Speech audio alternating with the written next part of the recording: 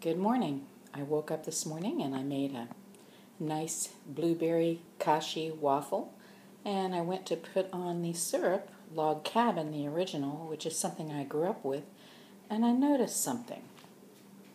On the back, all of these ingredients: corn syrup, liquid sugar, natural sugar, water, salt, natural and artificial flavors, lactic acid, cellulose gum, preservatives, sorbic acid, sodium benzoate, sodium metaphosphate, caramel color, and phosphoric acid.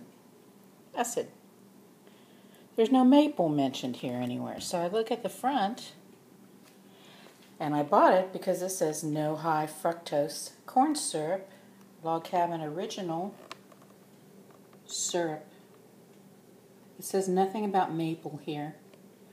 Seriously, this is a bottle full of chemicals, and it's labeled Log Cabin, which is something we baby boomers grew up with, and there's not an ounce of maple syrup in here or anything healthy. Shame on you, Log Cabin.